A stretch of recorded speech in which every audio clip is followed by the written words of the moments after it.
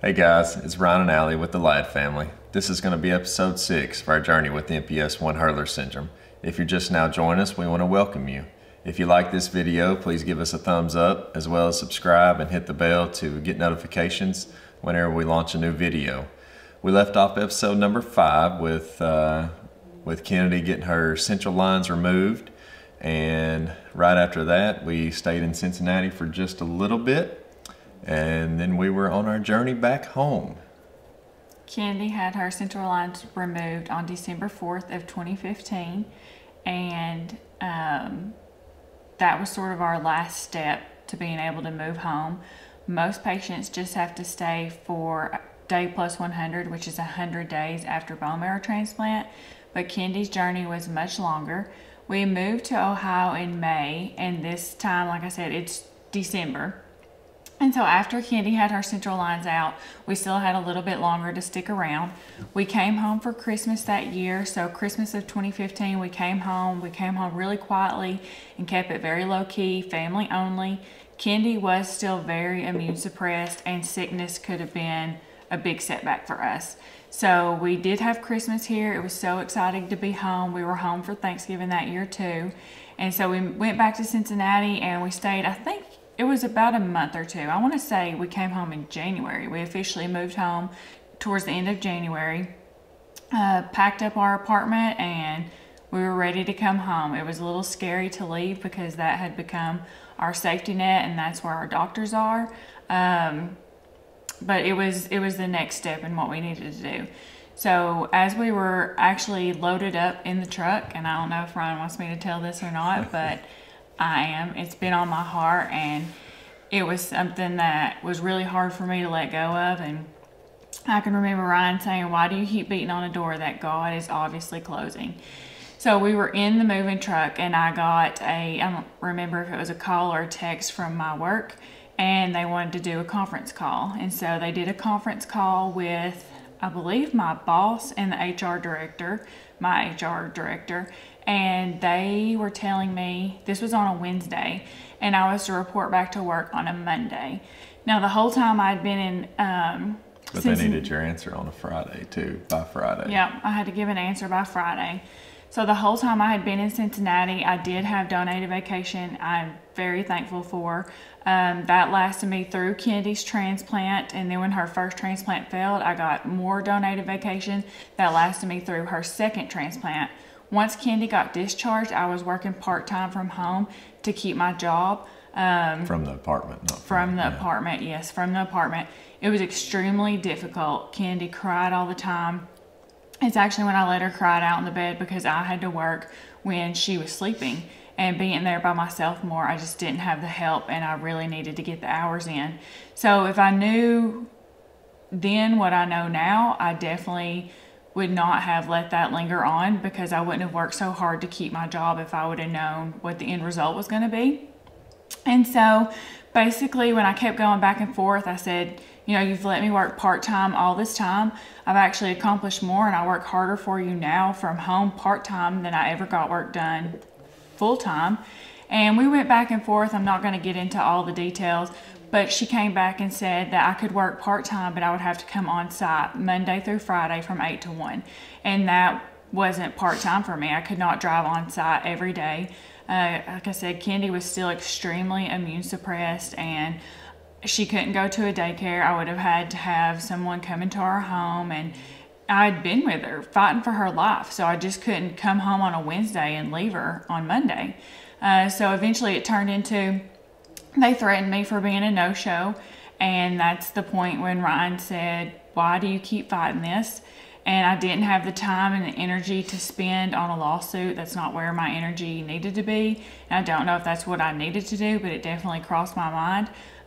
So I sent in my resignation letter. I was completely heartbroken. I had been there for 7 years. I will say that being out now, I realize what a burden, I don't know if a burden is the right question, but how miserable people were there, and that people just worked there because it was a good job and that's where they thought they needed to be. But being on the outside now and what I've been through, I just would always want to be happy. I mean, I'm so grateful for Ryan's job and that he's able to provide for us and keep our lights turned on. It is extremely hard because we still have all the same bills that we had before we moved to Cincinnati, and now on one less income. I was so scared when it happened, so scared. I worked my entire life. I've worked since middle school. We had a family lumber business that the bus would drop me off, and I just have incredible work ethic. Ryan wanted me to stay home after I had Kennedy, and I said, I'm not going to be a stay-at-home mom. That's not what I want to do, and so I went back to work.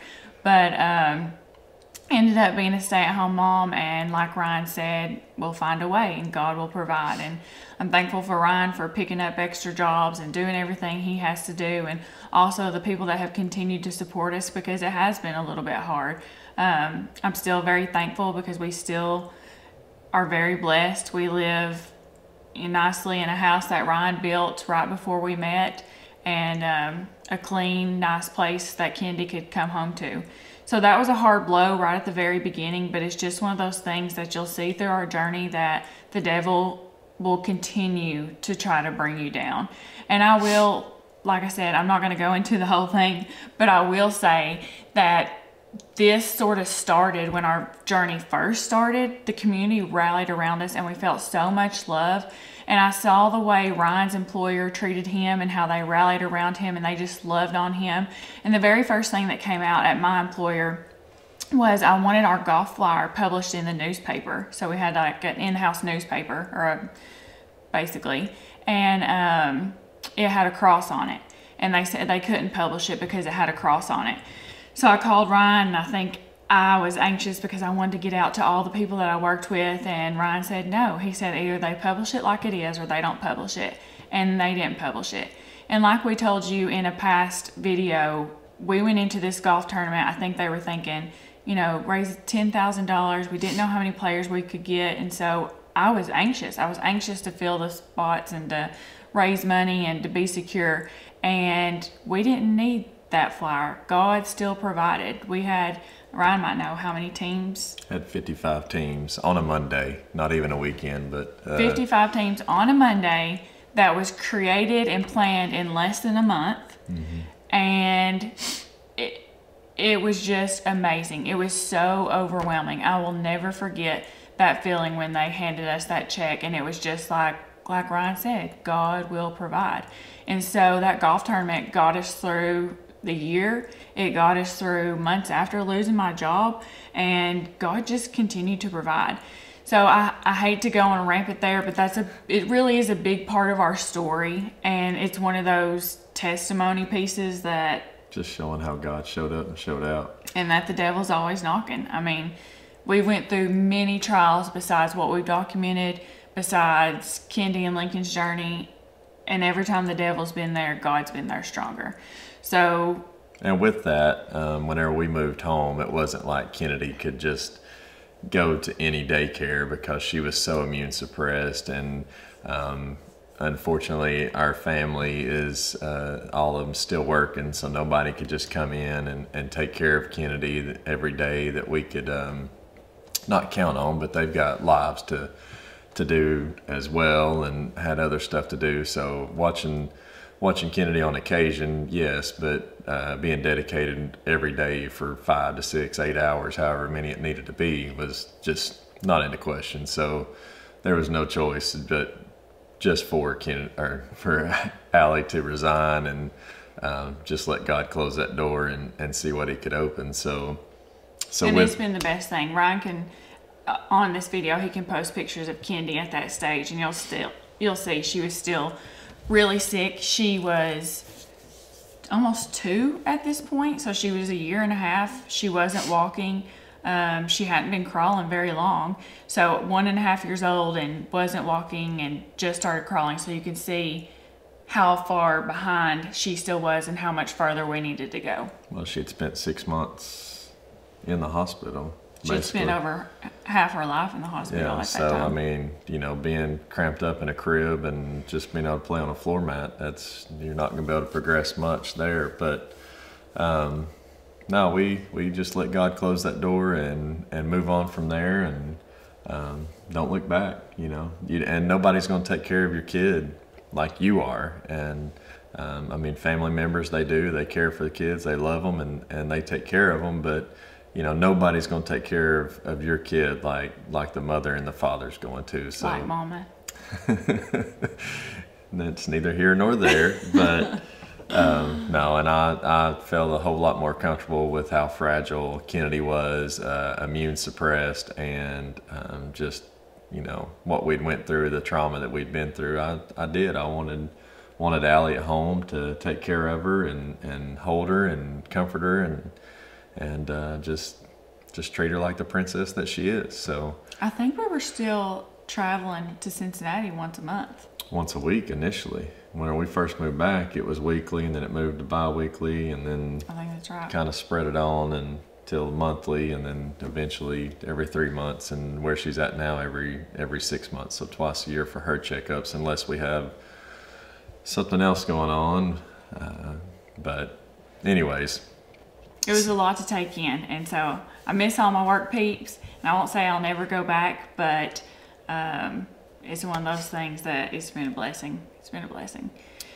So we moved home, and I don't really know what happened after that. Things kept getting good. I feel like Kendi started walking in April, I believe. And right after moving home, they wanted us, I think, either right when we moved home, like before we left Cincinnati, or whenever we came home, they had done an immune study, and it takes like 2 or 3 weeks to get that immune study back or something like that. It takes a while to get it back.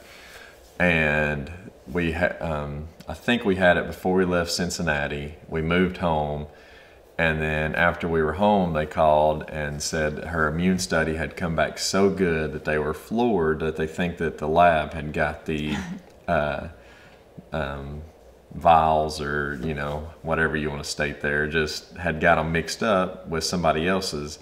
And so whenever we came back for another checkup appointment, they made us draw again to recheck it. And sure enough, there's another thing of God showing up and showing out that Kennedy had just a great immune system, better than what we thought she had. And I mean, it wasn't to the a normal human beings, but where they expected her to be from all the double chemotherapy, double transplant, everything above, she was up there. So they were pretty floored with that. So with us moving home and Allie losing her position, and how blessed we had been through our community, we wanted to do 2 things. One of them was start a nonprofit organization to continue to bless other Hurler patient families going through transplant, and raise funds to find a cure for MPS 1 Hurler Syndrome that has no cure at this time. And also, Allie wanted to start a little girl's clothing business, which would work hand in hand with the foundation. So much a percentage of the profits from the clothing business would go towards the foundation to help support it. So, and my thought was, it is a mobile trailer. It's called K. Francis. It's a mobile trailer, so we would travel around to different events to help reach more people, to tell more people about MPS 1. So the trailer itself would be creating awareness, and our logo was the K. Was K Francis after Kendi, and it was cute kids clothing for a cure. My grand opening was in September of that year, but I want to back up just a little bit. And as we said, the devil kept knocking, and he knocked again. Right after we moved home, and right after I lost my job, you may have heard us, or you remember us rallying for Jackson Moles. Jackson has Hurler Syndrome like Kennedy and Lincoln, and he was Kennedy's age. He had transplant before Kennedy, but had severe complications of graft versus host disease. And we had I feel like I had gotten really close with Julia. It's a really hard process to go through. We met a lot of great people, and going through it with somebody that has the same disease you get even closer, and everybody feels like family. And so to watch Jackson suffer so much was very heartbreaking, and you're always trying to be on your own journey, but you also see these other people around you, and you can't help but to mourn and worry, and just it becomes a part of your life. And so right after we moved home, Jackson passed away. Jackson passed away in February, and it was almost like hard to be home because survivor's guilt, not knowing what to say, thinking that could be your kid, and thinking it could still be your kid because Jackson had been transplanted, he had been discharged, and then it just took a turn for the worse, and God called him home. And I can remember going to Jackson's funeral, and I can remember a friend, Elena, pointed it out that they were lifting their hands up, praising and worshiping God at the funeral of their child. And I know that was extremely hard, but they still kept the faith. They knew that he was healed. They knew that Jesus died on the cross for us, and they knew that he wasn't suffering anymore. He wasn't suffering anymore. It was he almost... He had been healed. The thing that, basically, I'm sure that we're not the only ones, but every night when we lay our heads down, we get on our knees and pray that God will heal our kids. And that's one of the, they knew that he had been healed. It wasn't here on earth, and the selfish part of you wants to keep them here, but on the other hand, God healed them.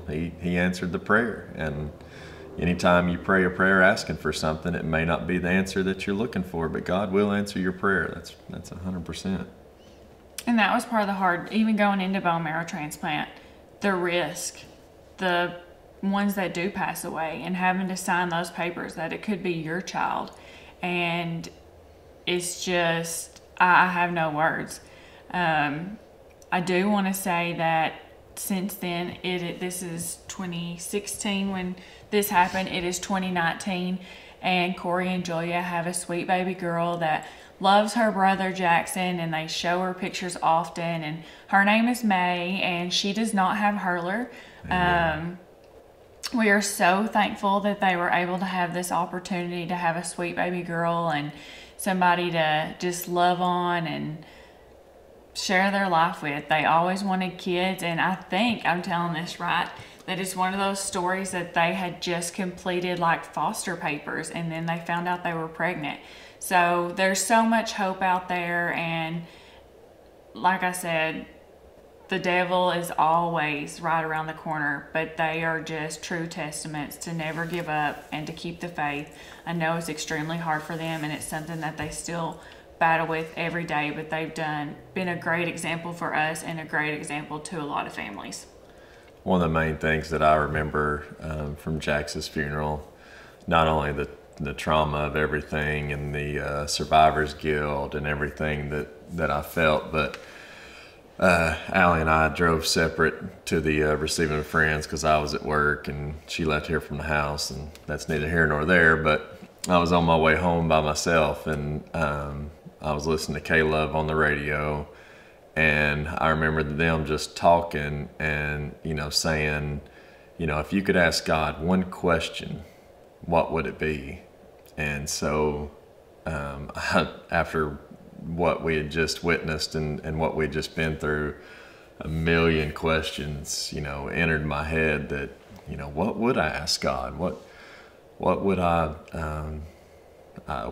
say? And, like, why is Kennedy sick? Why did Jax have to pass away? Why, why this, why that? And then I got to really thinking hard, and it finally hit me that, what is my purpose in life is what I think that at the time I thought that I would ask him. That's what we all search for, trying to figure out our purpose, what do we need to strive for in life. And I remember coming home, taking a shower, getting ready to go to sleep, and then while I was in the shower, I was thinking, how selfish of me to ask, what is my purpose? But the question I need to be asking, or that I would finally came up with, is what is God's purpose for my life? Because it doesn't matter what Ryan wants or what Allie wants Ryan to want, but you know, what is God's purpose? And that's what we all need to search for is what is God's purpose? So that's the main thing that I remember coming home from Jax's funeral, is just that coming on the radio and then making my small little brain think a little bit. And so I feel like to add on to that is, that's what I feel. I feel like raising awareness and fighting for my kids is my purpose. People always ask, how do you do it? How do you stay strong? I couldn't do it. You could, because I am. But I am because God has never left me. He has shown little glimmers of hope in times that I never thought, He would. And it gives us fight. This is our purpose. Our purpose is to find a cure. Our hashtag is Cure 2025. But just to fight for our kids and to help others to have a voice. Rare disease is so hard to fight for. It's, I don't know what the words I'm looking for, but it doesn't get the funding and stuff. You hear me say that, but it's sort of coming full circle now. More people are starting to fight for it. There's starting to be more rare disease, and we're actually going to Capitol Hill for Rare Disease Week 2020. So be in prayer for that. So our purpose, we decided to start the TheKennedyLaddFoundation. And like Ryan said, the TheKennedyLaddFoundation is 3 things. It provides iPads to Hurler patients and to be support for Hurler patients. It raises awareness, and it is on a mission to find a cure. We fund research for MPS 1 Hurler, and like I said, my prayer circle is Cure 2025. So you can find out more about the TheKennedyLaddFoundation at www.KennedyLadd.org. And we also started K Francis. The day that I announced, or my grand opening for K Francis was in September of that year, so September of 2016. And on that day, I told family and the friends that came to the grand opening that I was pregnant. And just as things were starting to get easy, Kendi had started walking in April. She was almost potty trained by this point. She had started preschool in August. She was making huge strides. I mean, life was literally what we had been through. It was so easy. It was getting so easy, and we felt so normal. And then I found out I was pregnant. So I don't know how that happened, but after all the tears and the crying and just being shocked and not knowing what we were going to do, we decided, so you can have in utero testing to see if the child is affected with MPS, and you can do the amniocentesis, and you can do, I don't know what the other test is, but I don't know if we or I chose, but I don't really feel like it was a discussion because wasn't going to change anything. It wasn't going to change anything. Your only option is to do it maybe to be more prepared, or to do it to have an abortion. And we weren't going to have an abortion, and I didn't want my whole 9 months of pregnancy to be miserable because I was mourning the loss of my healthy child, and that my child was going to be born with MPS, and I was going to have to go through this all over again. And it increases the chances of a miscarriage as well. So yeah. We know of another Hurler family that they had the testing and then had a miscarriage, and then got the results back that the baby was not affected. Yeah. So we prayed about it, and we found, it wasn't going to change anything. We wasn't going to abort. We wasn't going to do anything. So we felt like the best thing to do was enjoy the surprise pregnancy and do what we could and enjoy it and just pray. And I'm not gonna lie, I'm a chicken, so there's no way that I was gonna voluntarily let somebody put a needle in my stomach. So the 9 months was really about the same as Kendi. The first trimester I was extremely sick, and then the day my second trimester hit, it was fabulous. I am one of those crazy pregnant people. I didn't mind being pregnant. Both my pregnancies were good during pregnancy. I was still able to stay active. We were still traveling back and forth to Cincinnati for Kennedy checkup appointments, which I'm going to throw a little thing in. I remember we stayed in hotels at this time, and so we were in and out trying to figure out what's the best hotel. And but I remember staying this one particular, it was a Best Western near the mall in Cincinnati. And Kennedy had just started like talking, and the only word that she really said was "yeah," and it wasn't even really. It was more like "ee." And so Kennedy was, Allie was on the bed, and Kennedy was climbing up the side of it, or she was on it and coming off the side, I think is what it was.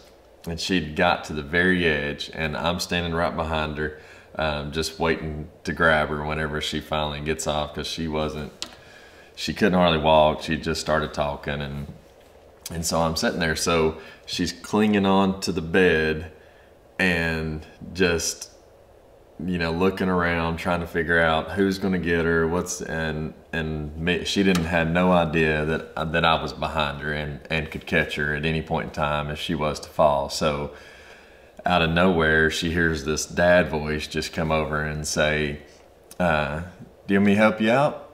And Kennedy gave that little "yeah," and so I grabbed her and put her off. But just like the whole Jack story of hearing that on the radio, how many times do we try to fight through everything ourselves and do everything ourselves, and all we gotta do is just pray and ask God to help. And I promise you, He's standing right behind you, and we'll pick you up, just like I was able to pick Kennedy up and help her out with no problem. So just want to throw that little jab in there. Anytime you're having any trouble, all you gotta say is "yeah," and God will help. He'll pull you through it. We also met a wonderful family while we were inpatient, and they're the Schroeders. She's actually from Harriman, and so we only stayed in the hotel one time, and then the Schroeders opened up their home and their spare bedroom for us to stay during as we came for appointments, and gave us food and a shower and everything we could possibly need. They were great, and they became family. We're extremely grateful for people like the Schroeders that just took a leap of faith and stepped out and invited us into their home, invited us into their family, and just gave us more support. She was from Harriman, and after high school and all that, had moved to Cincinnati. Yeah. And met her husband, and now lives in Cincinnati. And then so they just happened to find our story from a share of somebody local that she was friends with, and she drilled down and she brought us dinner and came and met us at the hospital for the first time, actually while we were still inpatient. But it's just little things like that God keeps planting in our lives, and there's going to be a lot of them through these episodes that you're going to hear and see, and it's just unbelievable to see God work. And that year, also, after we moved home and after I found out we were pregnant, Ryan's brother and my sister-in-law, they were going to the beach, and they had a spare room, and I don't know if they invited us or we invited ourselves, but we tagged along on their trip, and they let us stay in their condo. And it's something I'll be forever grateful for, because we had not been on a trip since Kennedy was 6 months old, I think, and that was to the beach with Ryan's dad. And so just to be able to get out and go somewhere was amazing. It was amazing to go somewhere as a family and with family, and to go with my nieces. My nieces really take after Kennedy and love Kennedy, and that was the other thing for us about moving home, to see the progress that Kennedy made in such a really short amount of time, just to be in her own environment. And I can remember them saying things like that in the hospital. I can't think of a real example, but maybe Kennedy not gaining weight and her needing the feeding tube. They say, take a leap of faith, get out, get them in their normal environment, and they will thrive. And Kennedy did. She did just that. Harper and Maddie helped that a lot, though. Especially Harper. She treated, at this time, Harper was 5 or 6, and so she treated Kennedy like a baby doll. So she was the best physical therapy that Kennedy could have had, and it was great. And we're thankful for TEIS. That's another tip here. If you are medically fragile, I don't know all the rules, but if you're medically fragile and you're under the age of 3, or you're just behind in areas, please contact TEIS if you're in Tennessee. And other states have programs like this. Tennessee Early Intervention System. They were amazing for us. So our insurance only pays for 20 therapies, which I think is combined therapies, speech, OT, PT, any therapy. And so we didn't have enough on our insurance, and TEIS covered that for us. So through TEIS, Kennedy was able to have speech therapy, occupational therapy, physical therapy. She got her ankle braces covered by Friends of Tennessee, and TES helped her transition into the school system once she turned 3. So they were invaluable to us. We're so thankful for that program, and I highly recommend. So that is a tip that I've left out. So for any medical mamas out there, and there might be other criteria, just, you know, for a NICU baby, I know that they qualify. For a drug baby, they qualify. So it's a great program to check out, and it's free. So this is a lot of information in this video. But I think you know what's next.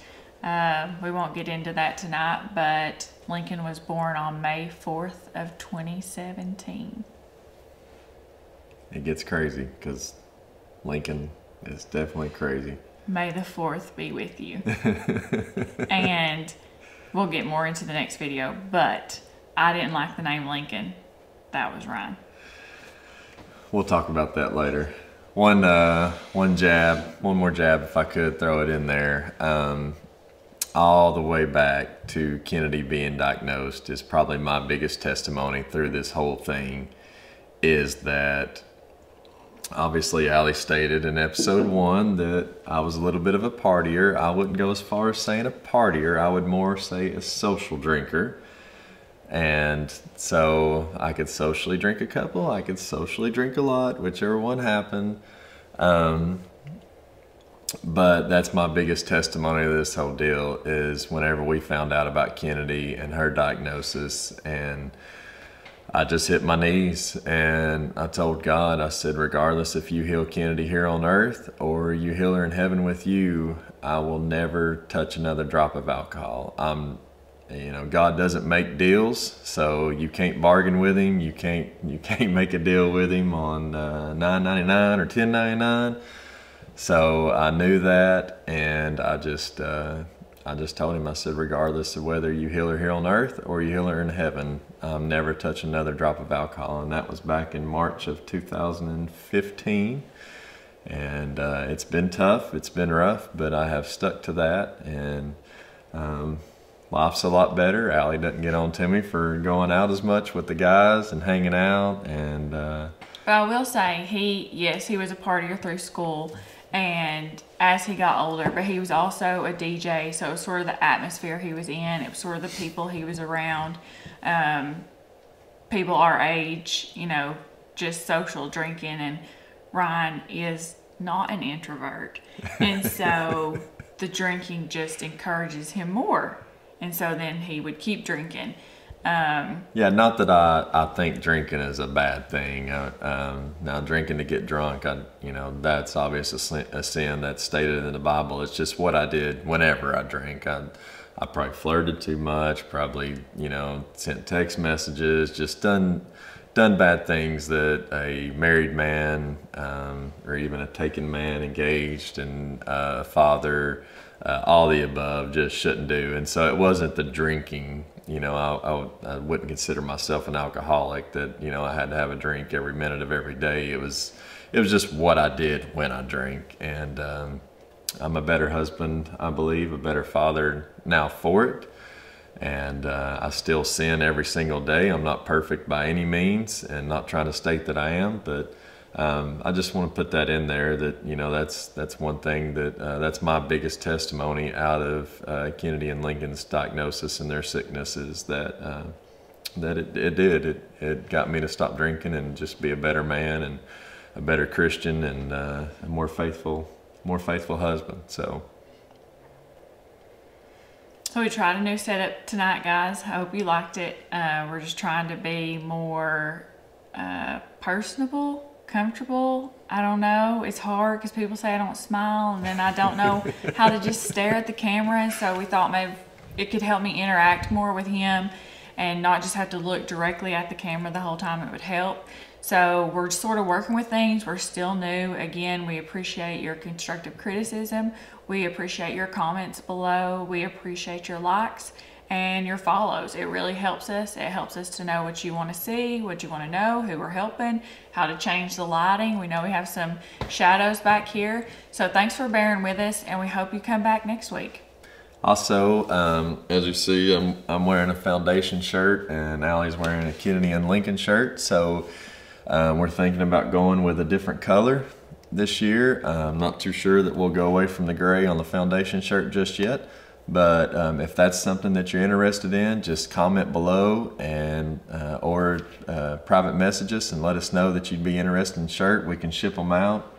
We can meet. We can do just about basically anything that we need to do. So we're not too sure on the prices of that yet because we need to get logistics taken care of. But if you're interested in a shirt or a vehicle sticker, or we'll put all that later on in the videos and pictures and stuff. But yeah, just leave us a comment below whether you like the new setup or you don't, or if I need to be smiling more, or if Allie needs to be smiling more, or you know, anything to help us out. Because like we stated in past videos, we're brand new to this. We're just trying. We're trying to get our story out to let you know what we've been through and help other families and bless them, and get the TheKennedyLaddFoundation out there, and just anything that we can do to help is what we're trying to do. So leave us comments, let us know what you do and don't like, hit the thumbs up, subscribe, hit the bell, and just let us know anything that we can do to help. I am going to butt in and say that based on last year's pricing, which should still be the same for what we have in stock right now, adult t-shirts are $20, kids t-shirts are $15, and unless you're just buying a whole bulk, we could do $5 flat rate shipping. Should be no problem. So $20 for adults and $15 for kids. If that changes, we'll put them in the comments and tell you in future videos. And we're about to release a new shirt probably, because right now we're videoing in January, and February 29th is Rare Disease Day, and May 16th is MPS Awareness Day. So we want to make sure you have some Kennedy and Lincoln swag, or you're wearing some purple, or you have a pin or something to tell the world about MPS. So like always, we want to thank you for watching, and thank you for joining us. We love every one of you, and we want comments. No, I'm just kidding. But y'all have a blessed day. Thank you so much. And Allie is smiling.